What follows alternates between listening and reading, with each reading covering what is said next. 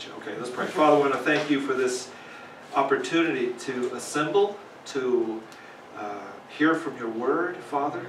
We pray, God, as we look at current events and the things that are transforming the world, Lord, even as we speak, God, that you would give us eyes to see through the lenses of truth of your word, God, that we would perceive it, we would understand the forces behind it, we would be able to categorize the events that not only are occurring, but that will occur. And that we would leave here convinced, Father, that your word is true. And Lord, that we would see Jesus Christ as sovereign, as King, as Savior, who died on the cross for our sins, who was buried, and who rose again the third day to give us everlasting life. Thank you, Father. Bless our time with the Holy Spirit. In Jesus' name, amen. Amen. Okay, so in preparation for tonight, I'm always trying to think in terms of a framework so that when an event happens or you see something in the news, that there's a category or an understanding that I can plug it into in the Scriptures, and I can categorize an event and say, this is what the Bible has to say about this event. And so I thought tonight I would kind of expand, and we've kind of done this a little bit back in February, but I wanted to expand on this so that we can not only look back over the events of 2020. I think we've had enough earth-shaking events in the first 5 months of 2020 to make up for about 10 years of time. And so, but it's going to continue. It's going to keep coming. Is someone coming in the back door? Yeah, it's locked. So I want to have this framework established. You know what? Where's my flicker? Some point on the screen. I'm doing good. How are you? Cold, tired. Oops. Oh yeah, baby. Hey, well, this is the, no, yeah.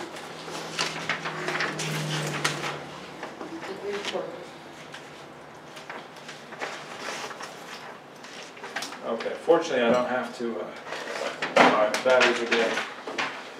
Okay. So I wanted to look and put things in a framework, a chronology, or not really a chronology, but a way that we can catalog and categorize the events that we're going to see unfold, not only that have occurred up to this point, but that are going to continue to come down the pipeline in the days, weeks, and months to come. So I thought in terms of, first of all, if you look here on the upper left hand, the cause, the spiritual winds that are blowing the events on the surface of the planet. What are the winds that we can look at that are filling the sails of the leadership of the world and humanity in general? And then we can look at the actual, the global, we call it the global birth pangs. The actual events that we can see on the news, that we can see our president get up and speak, or an event that occurs somewhere in the world. Something that we can see and experience in the material realm. And I want to categorize those into these 7 different categories. And so we can go forward from here and then begin to think through this prism as we observe these things unfolding. This is a timeline going forward as usual. The red arrow points to today. It's got our date here, May 15th, 2020. And then we are moving forward. The next major event on the prophetic timeline is the rapture of the church. The blue arrow here. I need one of those long sticks like a teacher had in the old days. The rapture of the church is imminent. It could happen before we finish our meeting today. We do not know the day nor the hour, but we know that the Lord Jesus Christ is going to return for the church. That is the body of believers around the world, to take us out of the world before His wrath comes upon the world. So we have that assurance that it's called the blessed hope for a reason, right? It's not just a fancy moniker. There's a reason it's called the blessed hope. The Lord is going to take us out of this world before His wrath is poured out upon it. So let's get into the cause, the spiritual winds that are blowing the circumstances, that are stirring up the circumstances on the top side of the planet. And to begin with, let's look at 2 Thessalonians chapter 2, verse 7 and 8. 2 Thessalonians chapter 2, verses 7 and 8. The scripture reads, it says, "For the mystery of iniquity does already work. Only he who now letteth or prevents," let's see, I've got the word, what does it say there? Verse 7, it says, restrains. He that restrains, he who now restrains, will he be taken out of the way. Okay, for the mystery of iniquity does already work. Only he who now restrains will continue to restrain until he is taken out of the way. And then shall that wicked one be revealed, whom the Lord shall consume with the spirit of his mouth, and shall destroy with the brightness of his coming. Now the context of this passage is speaking of the revelation or the unveiling of the Antichrist. Earlier he's called the son of perdition. Verse 4, who opposes and exalts himself above all that is called God, or that is worshipped, so that he as God sits in the temple of God, showing himself that he is God.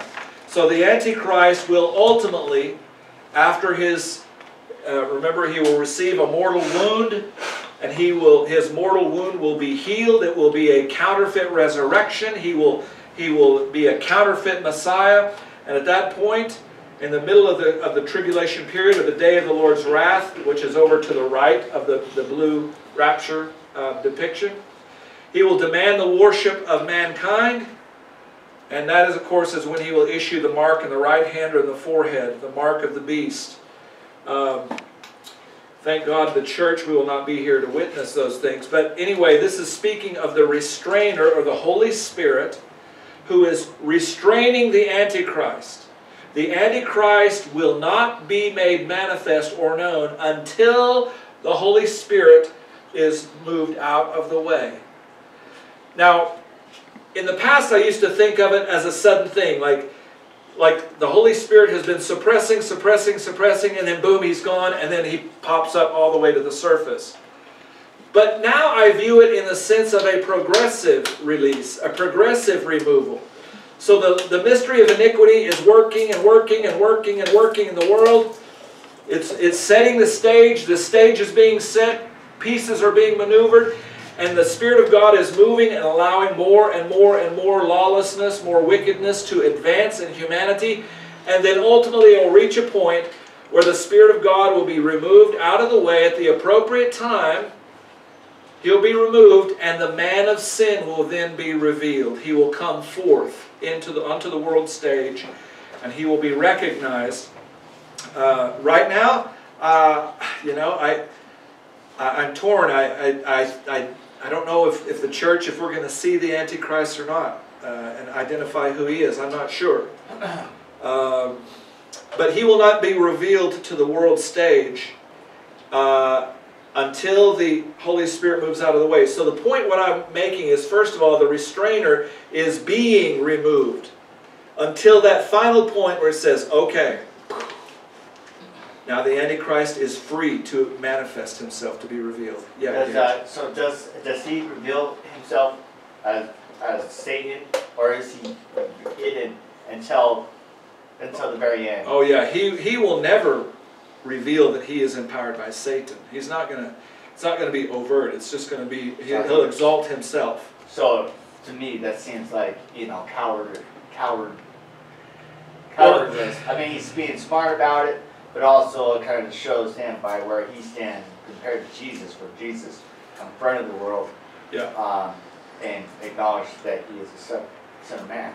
Yeah, yeah, and well, I mean, it's like today, a Satanist, a pure Satanist, even is deceived. There's always deception. A pure Satanist thinks, "Hey, I'm getting this power. Satan is greater than God.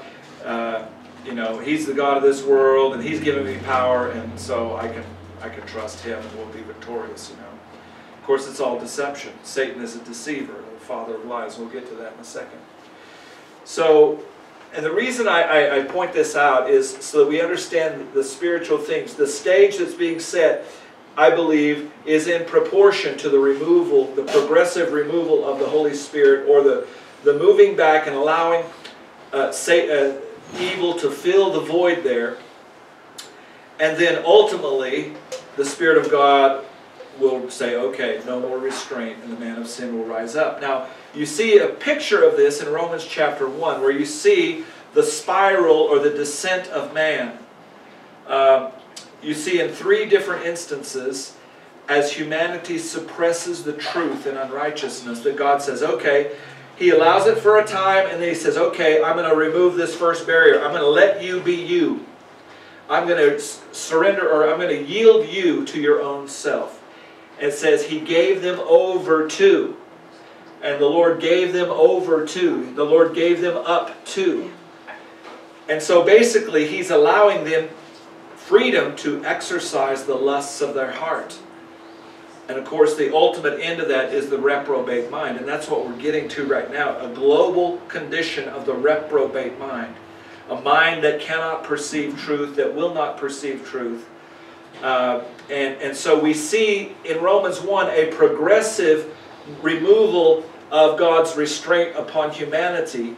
And that's why I believe the same thing is happening today in terms of the Antichrist. Because now we are setting the stage now for the government to be in place, for him to take over. We're setting the stage now with the vaccination and the microdot technology, the marking technology that will come with that virus, or with that vaccine. The capacity to mark the skin and track people. And of course, the global scope. I mean, they're very ambitious. They want to vaccinate the entire world, every human being. And that should send red warning flags out right there. So the first thing is we understand is that the Spirit of God is backing away from humanity, allowing evil to fill the vacuum and prepare the world stage for the rise, the unveiling of Antichrist. Now look at Ephesians chapter 6, verse 12. Ephesians 6:12. We have in Ephesians 6:12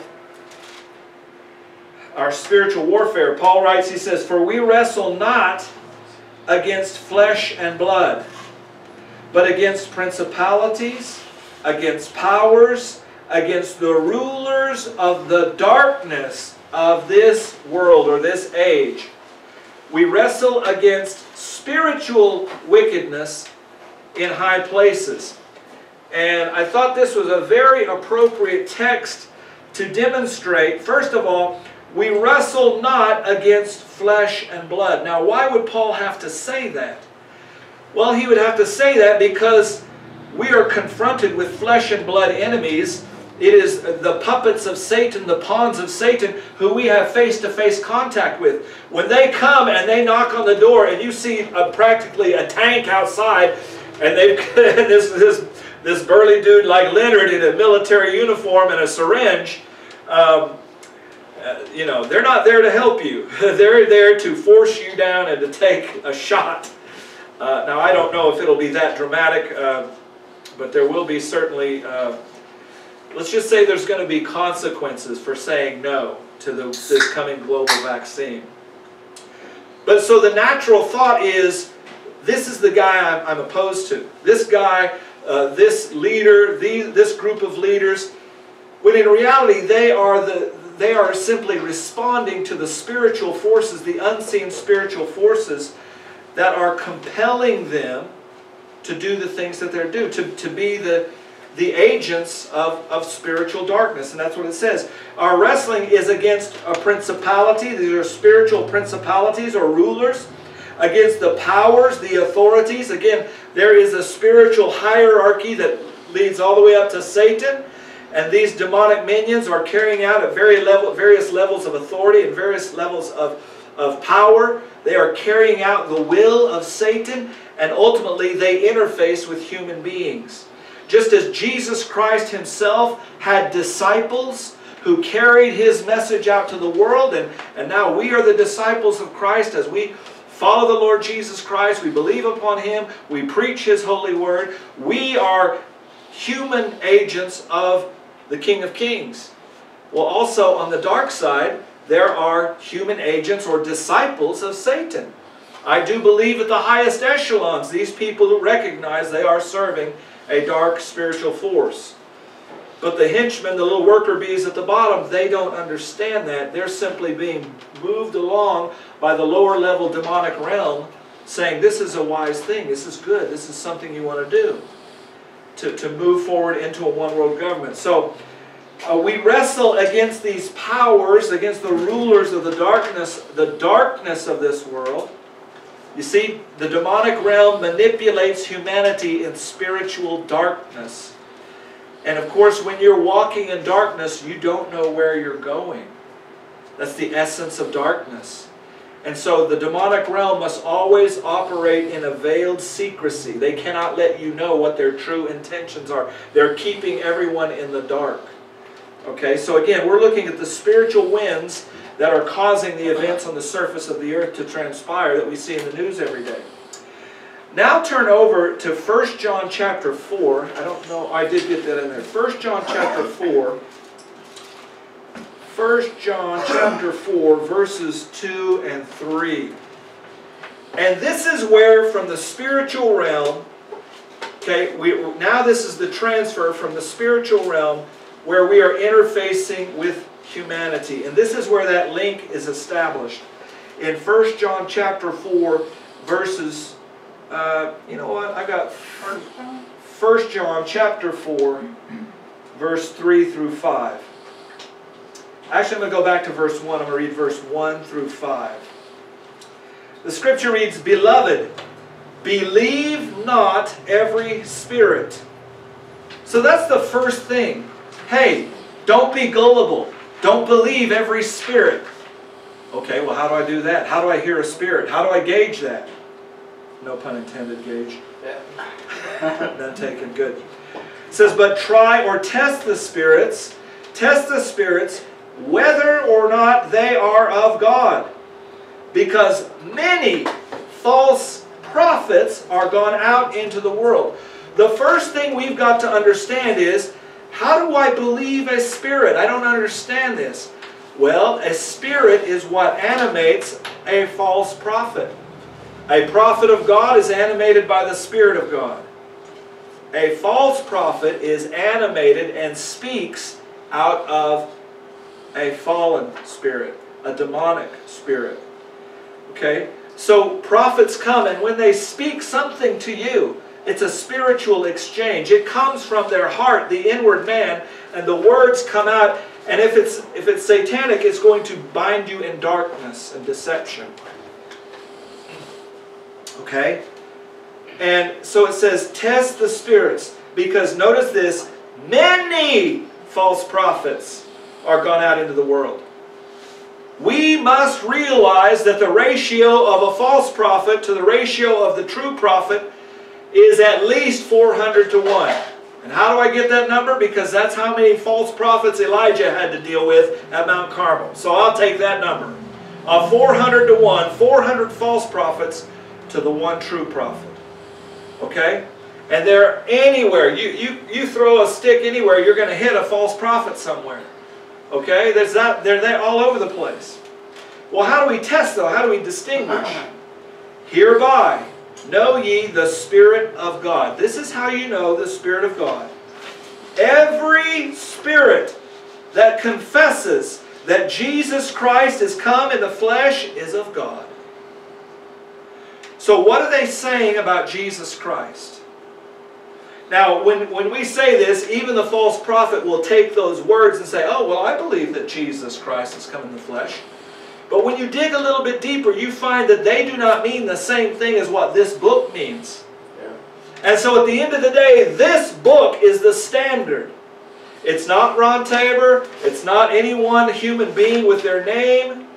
It is this book which is the sum total of all the Word of God. This book is the Word of God. And what this book reveals about Jesus the Messiah is the standard. And so a false prophet will come and they will not confess Jesus Christ has come in the flesh. That spirit is not of God. Gage. Yeah, I was going to say, yeah, straight from the book. Because even when I'm thinking about something that may be true, I go straight to the Word of God, and it's boom. It's like it shows me from the truth, and then from what's not from false. Yep. Even from myself when I'm thinking, you know, and it's just like boom, truth right there. It's written. It's not changed, and it will protect us from lies and falseness. Yeah, absolutely. Absolutely. This is the standard. And oh, by the way, I didn't write this book. I don't make money off this book.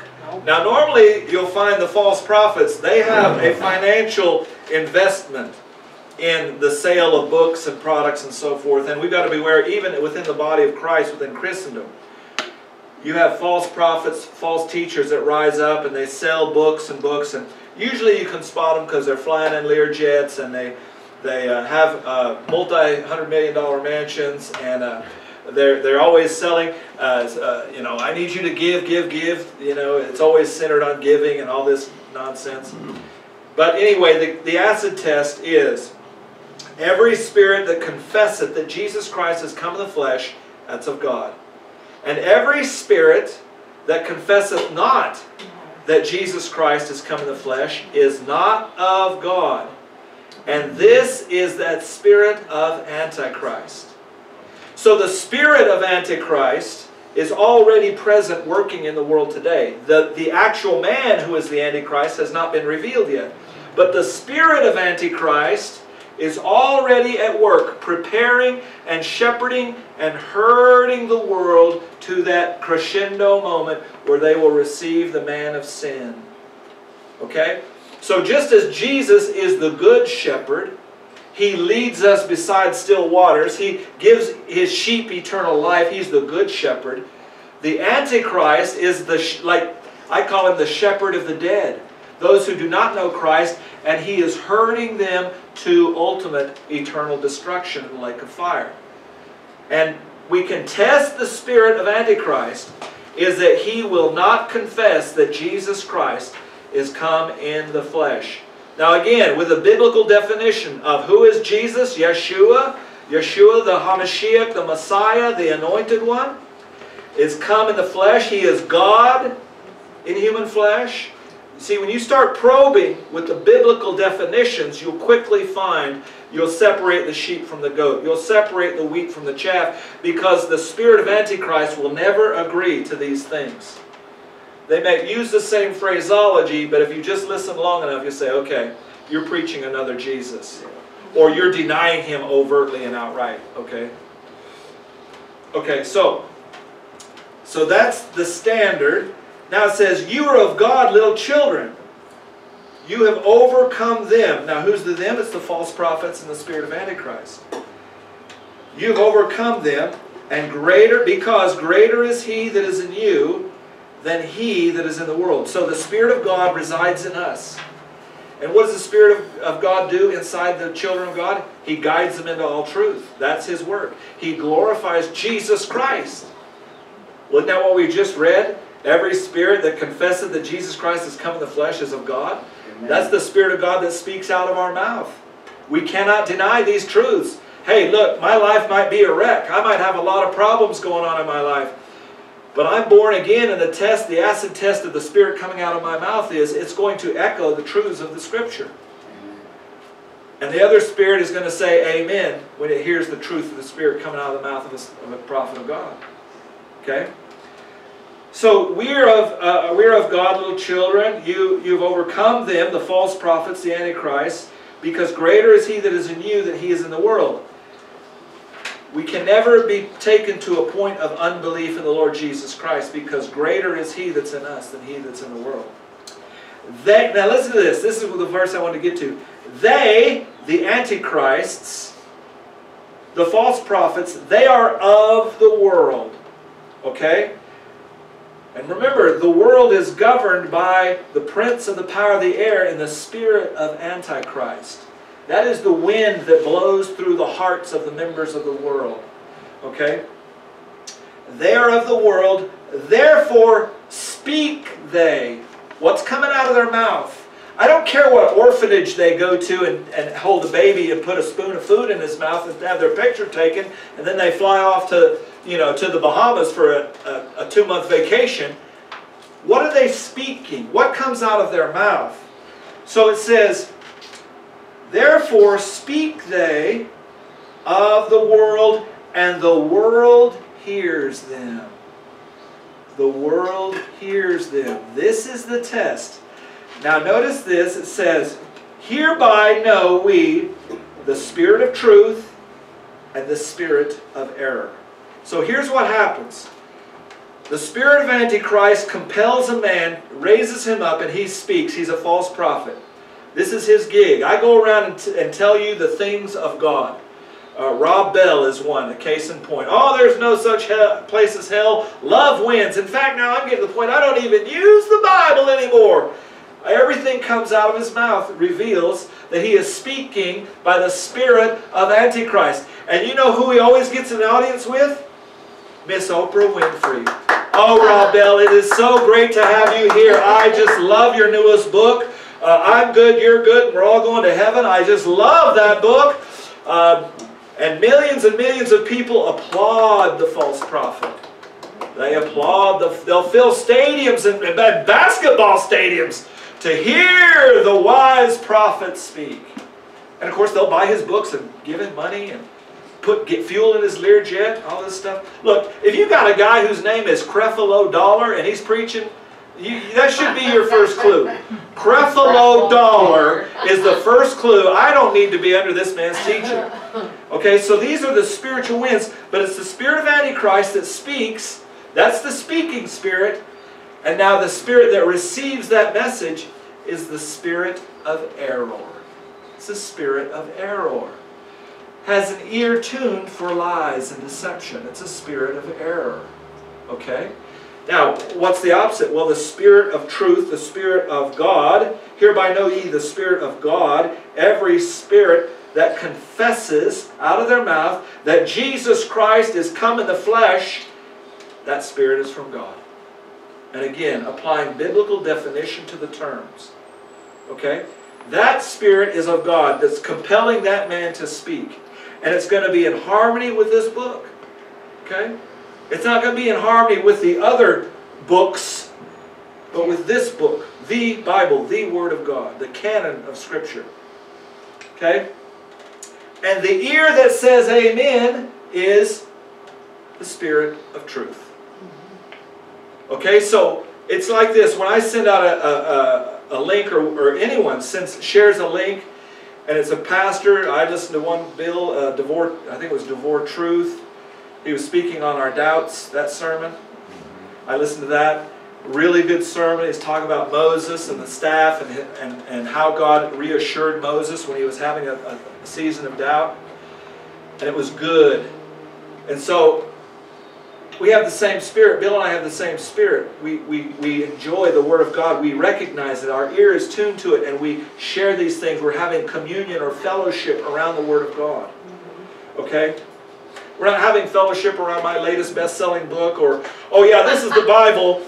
This is the Bible, but I had to correct a lot of it. So I've got the Ron Tabor version. The RTV is going to be out here in the foyer. And for only a donation of $50 or more, you can get the RTV. Now, if you want me to sign your RTV, the Ron Tabor version of the Bible, that will be another $150, and I will sign it for you right here.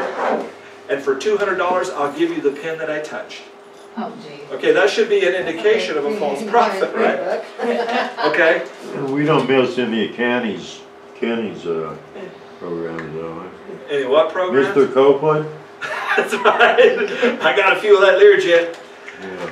But these are the spirits that are moving the pieces of the table of the world. So the spirit of error will listen, okay, to the spirit of Antichrist. And so this is a very important gauge, okay? When you step back and say, man, in this world it's a lot of confusion, right? There's a lot of contradictory information going on out there.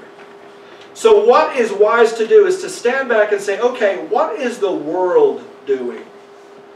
What direction is the world being shepherded into? who are the key players that are emerging as leaders of the world in this pandemic situation? And once you see the general shift in a general direction of the world, then you can say, that is a lie. They are pursuing error. So I need to step back and say, Lord, show me the truth. And we can know the truth. And I think it's vitally important, if we want to know the truth in this day, is that we must expose our minds to this book. Because again, you open this book and spiritual light fills the room. You close this book and you're in spiritual darkness. Like that. And once you close the book, then you can be led anywhere by Satan because you're in darkness. And you begin to trust the voices that speak to you. Well, that's everybody else is doing it, so I guess I better do this too. I don't feel good about it, but whatever. So we got to be in the light. So these are the spiritual forces. Now let's look at this. This is very, very telling, okay? Hebrews chapter 2, verse 14 and 15. There are three fundamental tools that the devil is using to manipulate the world to welcome the Antichrist. And these are his telltale signs, his fingerprints, okay, that indicate that the spirit of error is not only speaking, but now we see manipulating people to do certain things. So look at Hebrews chapter 2. Hebrews chapter 2, verse 14 and 15. Now look at this. It says, for as much then, this is speaking of Jesus Christ here, for as much then as the children are partakers of flesh and blood, okay, the children of God, the sons and daughters of God, for as much then as the children are partakers of flesh and blood, He, the Lord Jesus Christ, also Himself likewise took part of the same. In other words, the Logos of God, the Word of God, became flesh and dwelt among us. God, eternal Spirit God, in the second person of the Trinity, the Logos, the Word, the Lord Jesus Christ, became flesh. He also took on flesh and blood. Why did He do that? Why did He partake of the same? In order that through death He might destroy him, and that's speaking of the devil, and the word destroy is neutralize or shut him down. He idled the power of Satan. He might destroy him that had the power of death, that is the devil, and deliver them who through the fear of death were all their lifetime subject to bondage. So the first thing, we're going to cover this portion in a second here, but the first part is death. Satan has his ultimate power is physical death. That is his ace in the hole. Okay? So what are we looking at right here? We're looking at this pandemic. And the pandemic, as I've mentioned before, if someone told you, yeah, you really need to shelter in place because I'll tell you what, this COVID virus, the COVID virus is so bad. If you get infected with it, your nose will run for about a day or two. Oh, it's terrible. Your nose will just stream. No one would be afraid of that. You wouldn't shut down the world for that.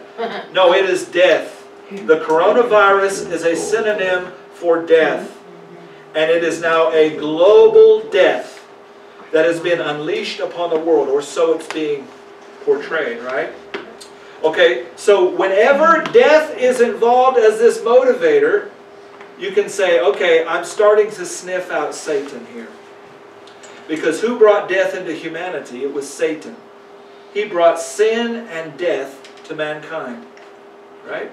So he has the power of death. This is his ultimate motivational force in the world. Point number 2, you can detect Satan is by lying. There is deception. Look at John chapter 8, verse 43. John 8:43. John 8:43 through 45. Now again, we're looking at the spiritual winds that are moving the players on the stage of humanity right now as we're speaking. John chapter 8, verse 43 through 45, not 35. So now Jesus is engaging with the religious leaders, the Jews here in this dialogue. He's speaking to these unbelievers, these leaders of Israel who who have the spirit of error. They don't hear the words of Jesus. Now listen to this. It says, why, he's asking them a question, why do you not understand my speech? Even because you cannot hear my word. This is another test of the spirit of error. I don't get what they're saying. Someone might be watching a video that we're producing or even live on Facebook and like laughing and shaking their head. Oh, Ron, this is crazy talk, man. You're crazy, Ron. You've gone crazy. And they will think that of us.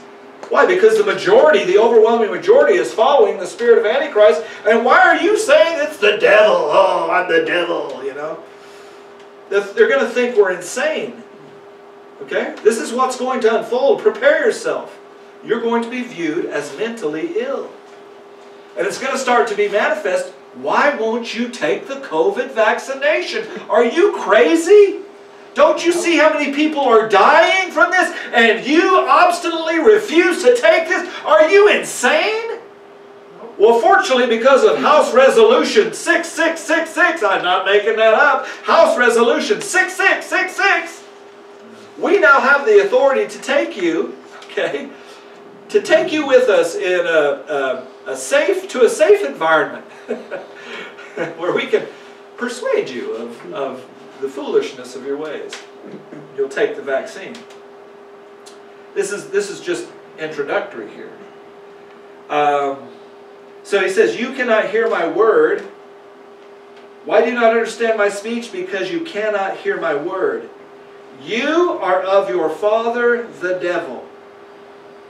You see, the world says, oh, we're all children of God. No, we're not. Jesus just said very clearly, there are two types of people in the world. The children of God, those who have believed upon the Lord Jesus Christ and are born again, adopted sons and daughters of the Almighty.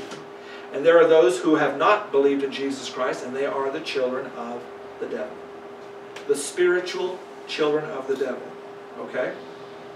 You are of your father the devil, and the lusts of your father you will do.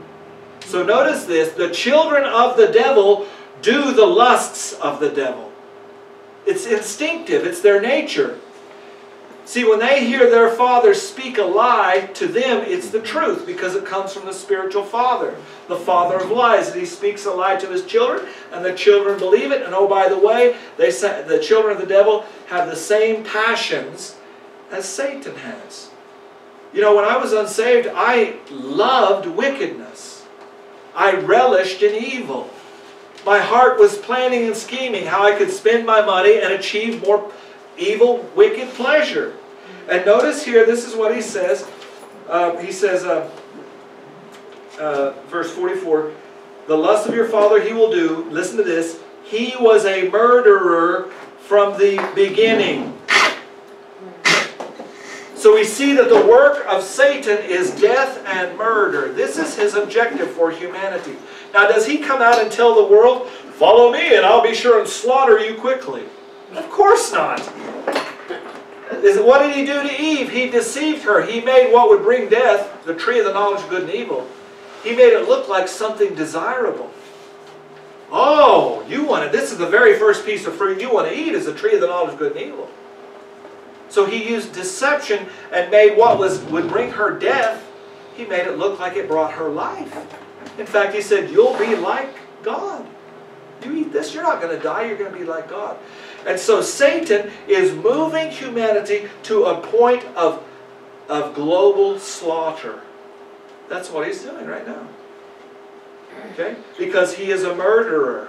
Now, he never comes on as a murderer. He comes as an angel of light, right?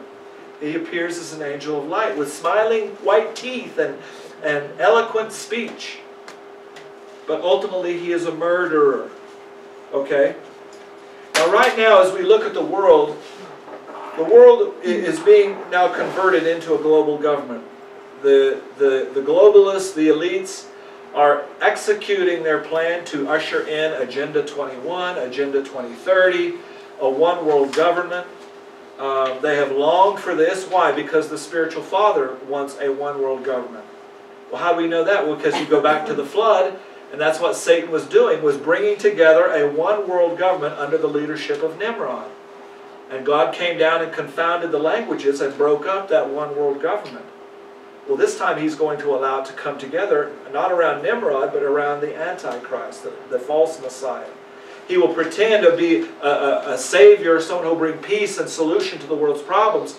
But in fact, he is the Antichrist, he's the false Christ, and his objective is murder and death. Okay, but the first thing, notice, death is what is manipulating the world today to agree. I mean, what will cause a man to shutter his business and strangle his source of income? But death itself. And we see it on a global basis now. The next one is lies. We talked about the lies. Okay, I don't think I finished this passage here. When he speaks a lie, when the devil speaks a lie, he speaks of his own, out of his own heart. For he is a liar and the father of it.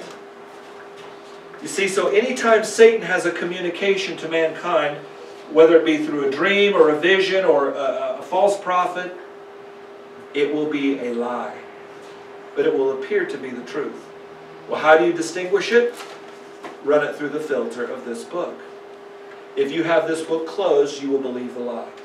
If you have this book open, then you can test what spirits are communicating to you, and you can discern the lies from the truth.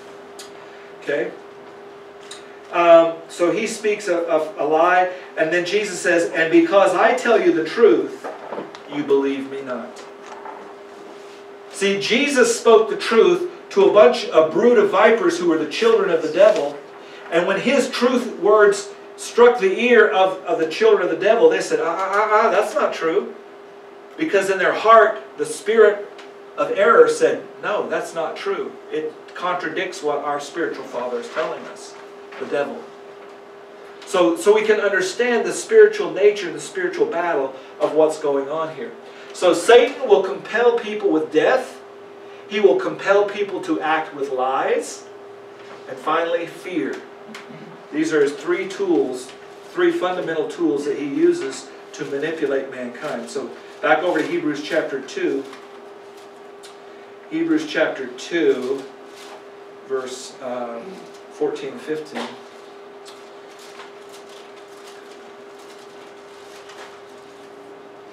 The word says,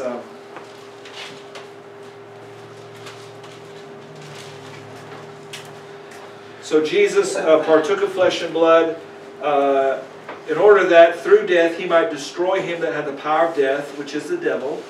And the devil has been defanged. The Lord Jesus Christ crushed his head at Calvary.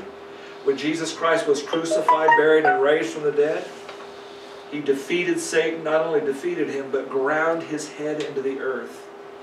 So Satan does not want people to hear the gospel, because then they realize that Satan has no more power over them. People can be set free from the fear of death and torment in the lake of fire. Okay? And deliver them, verse 15, and Christ would deliver them who through fear of death, now notice this, through the means of the fear of death, were all their lifetime subject to bondage. And as I was thinking through this, we're having our little movie thing going on, and we watched The Call of the Wild. What was the name of that dog? It was Buck? What was the name of that dog? Buck. Okay, so this dog, it's it kind of chronicles this dog's adventures in Alaska. It's a really cool movie. And but there's a scene where Buck has gotten loose and he's been captured. He's a big dog, a strong dog. He'd fetch a good penny as a sled dog in Alaska, so someone stole the dog and now they sell him. Well, when Buck was in their little cage and they were training him, the new master had a stick. And Buck came out first, and he came out of the cage, he's growling, you're not my master. And he pulled out that stick and he put it in his face. He said, we can do this the easy way or the hard way. And he reared back with that stick, he's going to smite the dog. And Buck, which was a big dog, he cowered back like this in submission to his master. Why? It was because of that stick. Right. The stick was the power that caused that big dog to yield. Satan has a stick of fear, the fear of death. And Satan is drawing it back to the world and says, you better do what I say through my people or you're going to die. When in fact he's marshaling everyone to kill them. But through fear he says, you better obey or you're going to die. And what has humanity said? Okay, okay. Close my business? Okay. Don't go out anywhere? Okay. Stay in my home? Okay. Okay, okay, okay. Because there's death and there's the fear of death out there. And so the world is submitting to this. And look, folks, God bless President Trump, but if he's not saved, he has no option but to yield to these spiritual forces. He may have an understanding of the economy, but when this stick is raised back, and he's the responsible party for the United States, he's going to yield to their will. It's time for us to start distancing ourselves from President Trump and our support of him in a, the rah-rah way. Now, I'm not saying, I don't even know if we'll have an election, honestly. But I'm not saying that between him and, whoever else, you don't vote for him. I'm saying we need to be very careful and start to separate, because he very clearly is moving in a direction that is subordinated to the global elites, the satanic cabal that's running the show. Okay? So our Lord is Jesus Christ, right? We serve Christ, we follow Christ. And when Trump departs from a path of doing things that are beneficial, then we say, goodbye, Mr. President. We can no longer support you. So Satan used death and lies and fear. Now, folks, if this coronavirus pandemic scare, if you cannot see that death and fear and lies are the motivating forces that are manipulating the entire world to strangle out their economy, to destroy the industry of their nations, then you might want to examine what spirit am I listening to? Because it's patently obvious what's going on here. Okay? I looked at the figures today. There are there's 3.2 million residents in the state of Utah. 75 have died from coronavirus. Out of 3.2 million citizens. And we've put a tourniquet on everything, on our liberties, on the industry, on the economy, because 75 people out of this state. Now I know there are more. It's more and less in other states. The point is simply, death and lies and fear are motivating the governor, are motivating the city council representatives. I went to the playground the other day as naughty pastor. I took my grandchildren to the playground the other day, and it was roped off with tape. Don't you play on this playground. Don't you play on this playground. You'll die if you play on this playground. It's foolishness what's going on. And probably because I was there, they'll say, oh, we'll fix that. And they'll put up electrified fence around the playground. You're not going to play in this playground. So anyway, these are the spiritual winds that are compelling us to bow to what otherwise would be an insane proposition. And now it makes sense. Now get this here, okay? The lies and the fear. I was in a grocery store the other day, and I walked out with this lady. She had her cart, and she had a mask on, and it was interesting because now we're at the point. Now I walked in that store, I was the odd man out without a mask. I knew. Again, it looked like a surgical ward. Everybody had a mask on. So I'm walking through there, and I walk out with this lady, and she's like, "Oh, what do I do with this cart?" I said, "Well, you can probably just leave it here. They'll take care of it." And she had her mask on, and I said, "This whole thing is a deception. I mean, yes, the virus is real. I'm not saying it's not real, but I'm saying it's been overblown of a magnitudes greater fear than it really merits." I looked at the Black Plague. The Black Plague, in 5 years. Now this is where you want to wear your mask, okay? The Black Plague killed 20 million people in Europe alone, not globally, in Europe alone. It was 1/3 the population of Europe was killed by the Black Plague. And I mean, it was horrifying, terrible. So yeah, I would wear my mask in the Black Plague, okay? But anyway, I said, you know, this is being really overblown, and this is designed to destroy the United States and give a one-world government. And she said, oh, you don't want to get this virus. She talked about a family member who was a physician and everything, and oh, it's a horrible, horrible, horrible virus and death. And, you know, realistically, I don't think there's any death that's pleasant, first of all. But secondly, you could tell that this woman was being controlled by fear. Now, I'm not saying that she should take her mask off. She was an elderly woman. I understand that. But mentally, she had been prepared. She had believed the spirit.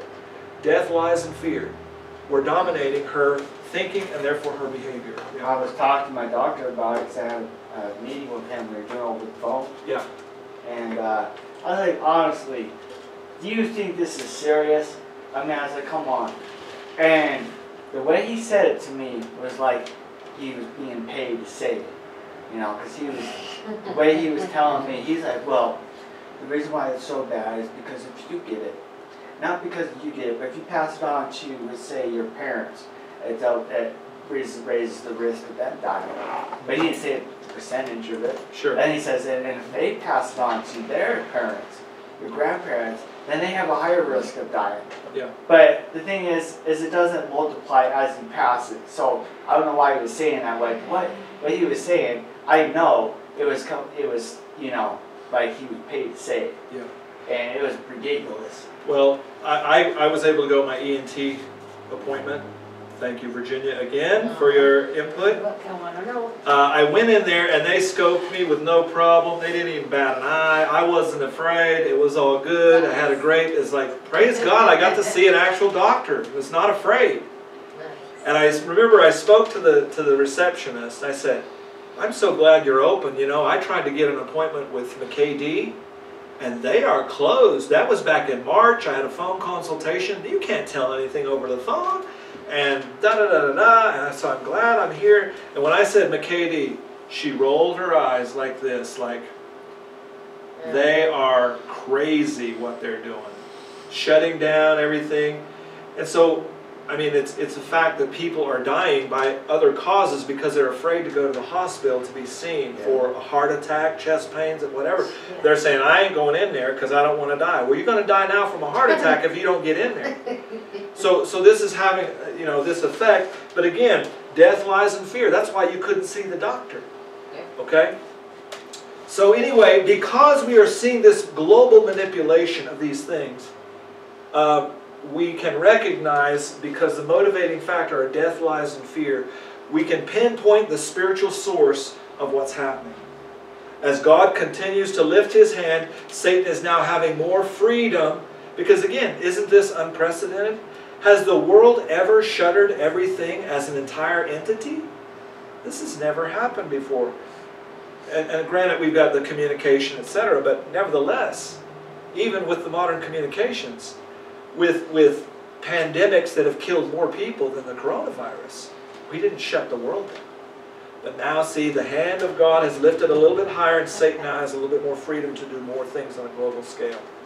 Okay, so now we're going to, the final 20 minutes here, we're going to start touching on the material things, the things that we can see, and we can start to categorize these events. Now, I put these together out of the passages in Matthew 24, Mark 13, and Luke 21.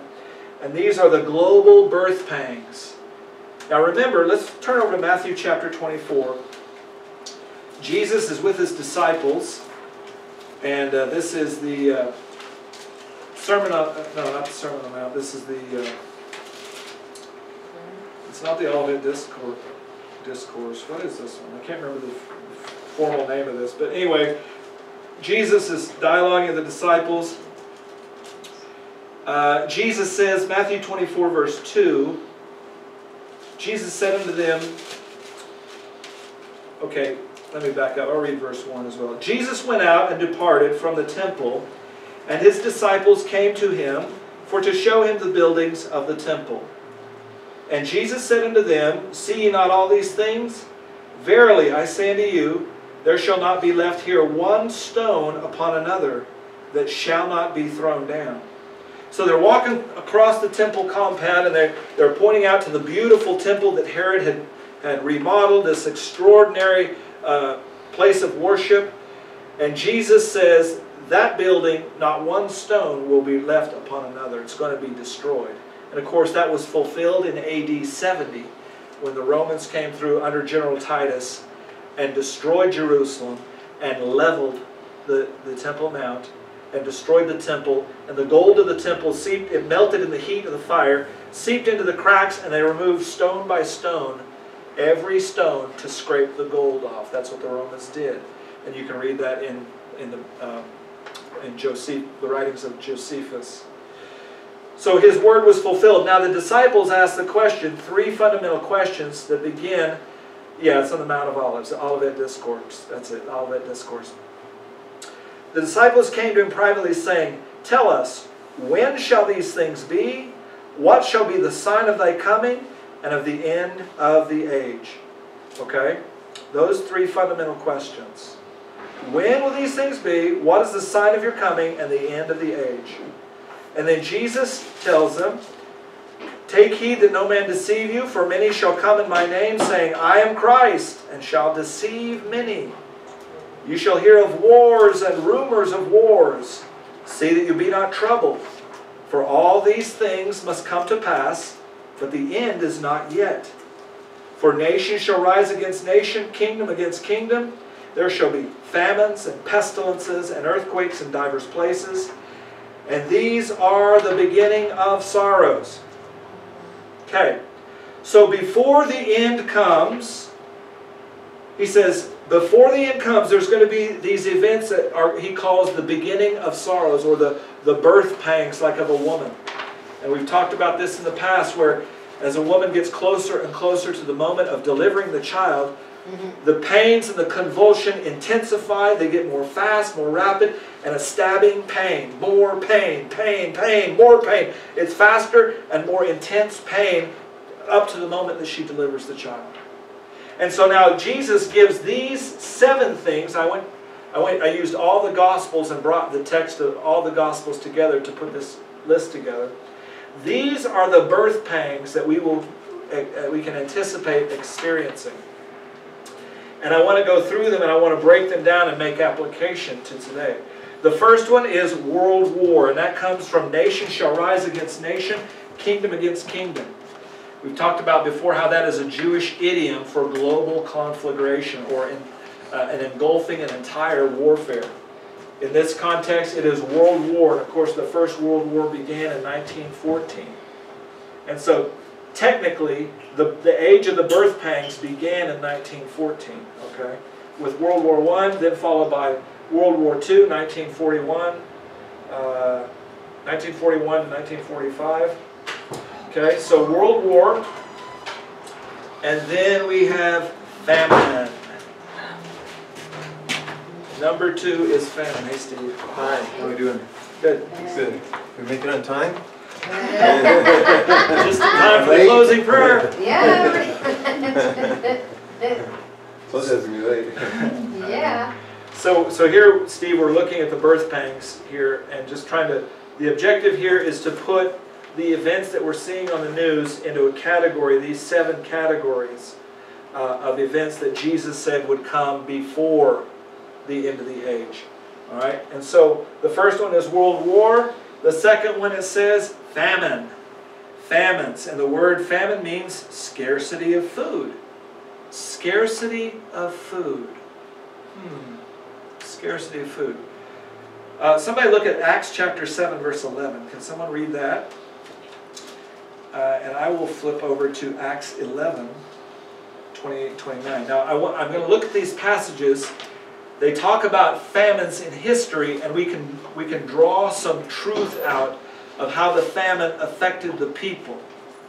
So Acts chapter 7, verse 11, and I'll look at 11, 28, 29. And now there came a dearth Okay. What? over all the land of Egypt. And what is that? Canaan. Canaan? Yeah. and great affliction, and our fathers found no sustenance. Okay. The word dearth is the Greek word that's translated famine. It's a synonym. So he's speaking. This is Stephen. He's preaching. He's about to be the first Christian martyr, and he's speaking back to the days of Joseph, and when the fathers of Israel, the 12 tribes, and Jacob, they went over and they found shelter in Egypt under the protection of Joseph. Now there came a dearth or a famine over all the land of Egypt and Canaan, and great affliction, and our fathers found no sustenance. Okay, we are entering a phase in the United States of America of famine. The grocery stores are slowly, the shelves are slowly shriveling and emptying. I would not be surprised very soon if they block off certain aisles and consolidate things into fewer aisles. Okay? So that we're, you're not spread out to get one can of beans here. They can move it in, But the point simply is, we are witnessing the beginning phases of famine. Now again, if you go to Agenda 21, Agenda 2030, this is all part of the plan. They want to move us into centralized cities with multiple millions of human beings in these mega cities, living in these stack 'em and pack 'em, high-towered concrete sarcophagi, growing our vegetables on the trellis with solar panels for power, capturing rainwater that falls on top of the big building and trickles all the way down to provide all of our water needs. This is what they want us to do. And I used to think it was just as insane as you're listening to me now. This is what they are doing. This is global communism with a fancy name. Sustainable development. Okay? They're not going to tell you we want to move in and reduce the world population from 7 billion to 500 million or 1 billion. Okay? They're not going to tell you that. But now we're facing famine. Now look at this. So we can project in our mind. This is what we can expect. They had no sustenance.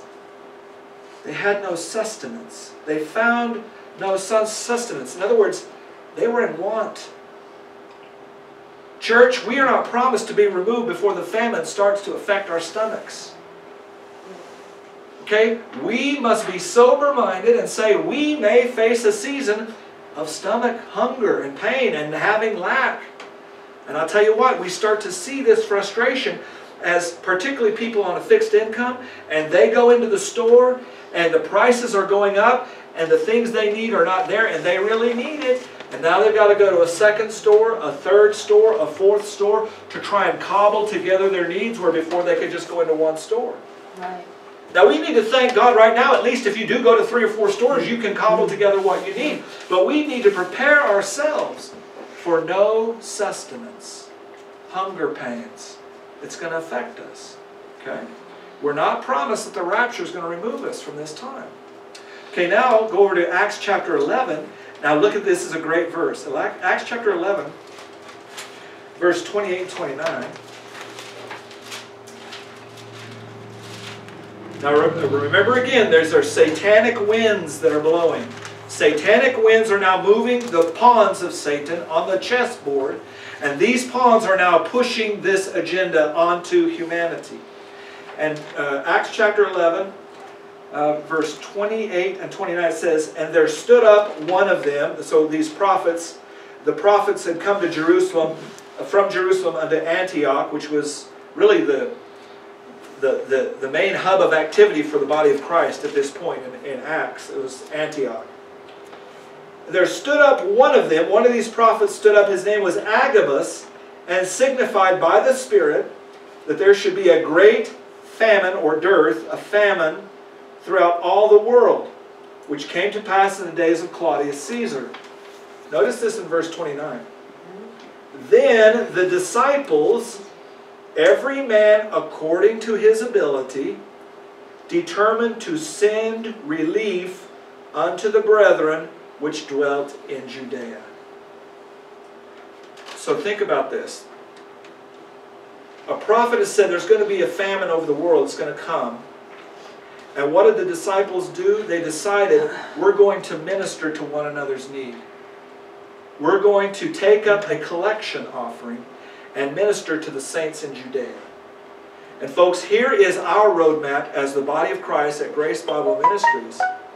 That we need to be sensitive to one another's needs and ready to the best of our ability to support one another in that time of need. So I thought this was a great picture of the church responding in a very practical way to the needs of the body of Christ when there is famine. Okay? All right, let's look at Luke 15. Again, we're looking at the effects of famine and how human nature responds to it. Luke chapter 15. Oh, I'm going the wrong way. Luke 15, 14 through 17.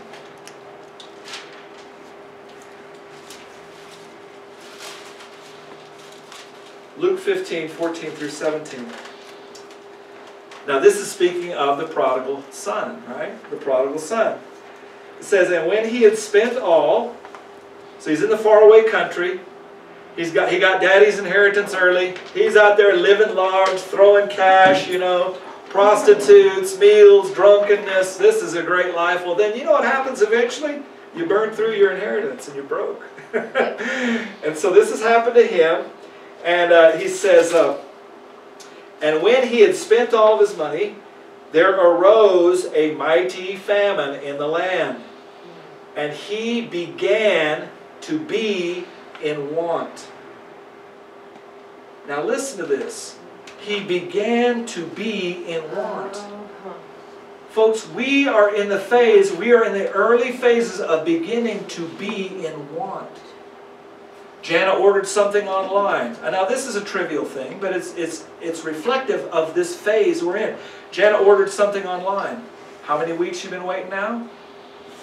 2 weeks. Now fortunately it's not a food product that we've got to have this to keep functioning, or medicine.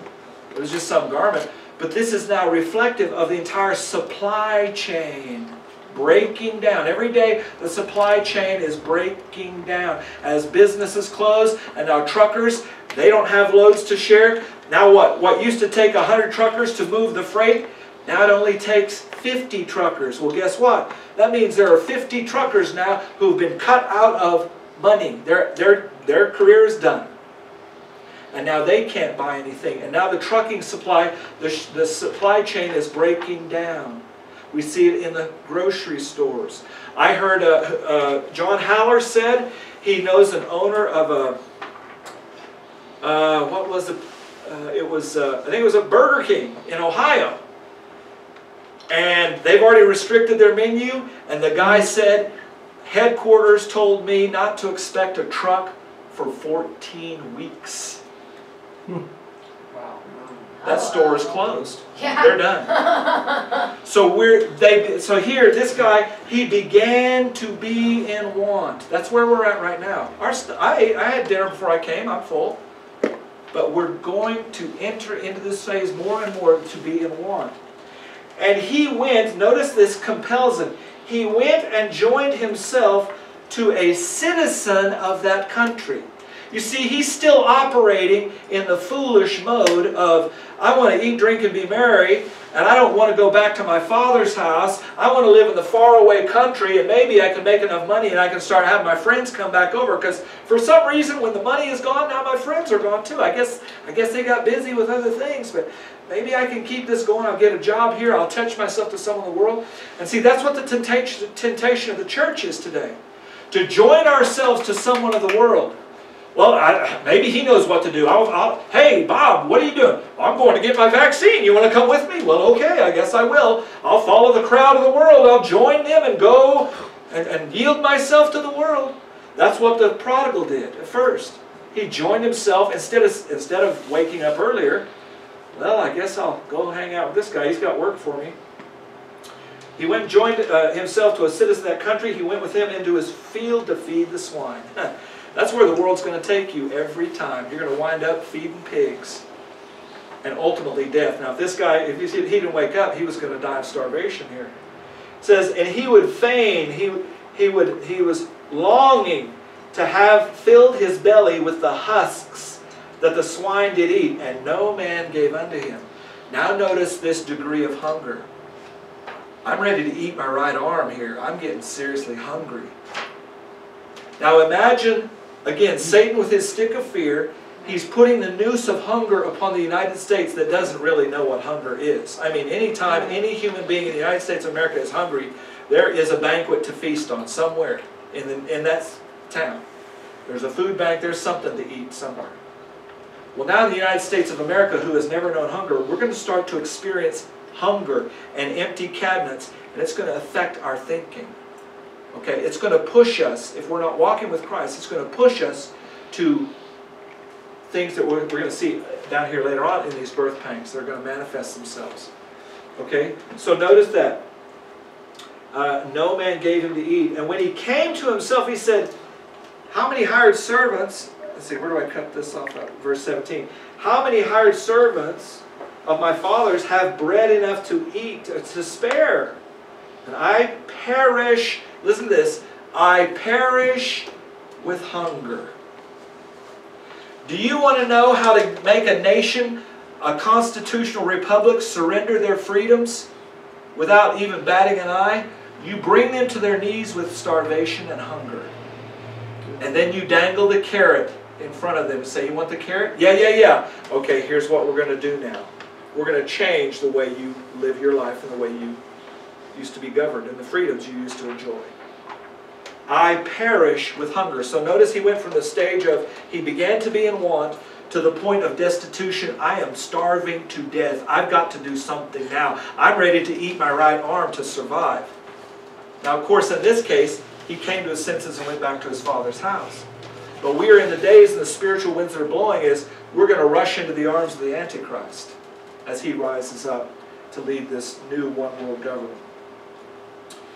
Okay, I'm going to go ahead and stop there on point number 2, and we'll pick back up next, Lord willing, next month. But again, I want, as these things start to unfold, take this handout, and you can begin to catalog news events. Look at it through the prism of death, lies, and fear. What am I hearing? Is it death, lies, and fear? Okay, that's of Satan. Now help me to catalog this. Where's this going? Okay, where do I catalog it in the birth pangs that we've described here? Now, one of them, I really wanted to get to number 5 tonight. This is a big one. Troubles. This is found in Luke chapter 10, Luke 21, verse 10 and 11. Troubles. It means a disturbance, a roiling as of a mob, and sedition. Sedition. These are some of the birth pangs that we're going to see in the last days. It's number 5, the word troubles. It's found in Luke 21, verses 10 and 11. And it means a disturbance, a roiling up as of a mob, and sedition. And sedition, listen to this. Sedition, defined, is overt conduct such as speech or organization that tends toward insurrection against an established order. Sedition includes subversion of a constitution and incitement of discontent or resistance against established authority.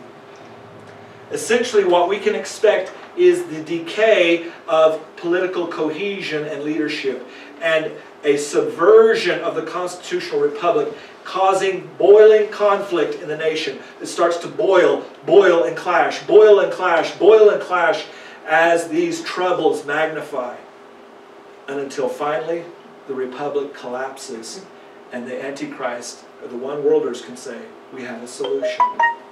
So we'll get into that in greater detail next month, Lord willing. So let's close in prayer. Father, we are grateful, God, for your word. We're grateful, God, for the blessed hope, because, Lord, as we read these things and we see these things in the headlines, it's very disturbing, honestly. It's a fearful thing, were it not for the fact that we are going to our Father's house. Thank you, Father. Just as the prodigal came to himself and returned to his Father's house, Lord, you are coming back to receive us unto yourself, to take us into our Father's house. Lord, we thank you that you'll deliver us from the wrath to come through the rapture of the church. But Lord, please help us in the meantime, God, as we face these things. As you leave us down here, Lord, for your purposes until the precise moment of deliverance. Let us be faithful. Let us see things through the prism of your word and not be fearful. And God, help us to get the gospel of Jesus Christ out to as many as we can, Lord, that they too might participate in the blessed hope that they might be saved by the blood of Jesus Christ. Through his death, burial, and resurrection, God, that they might receive the free gift of eternal life.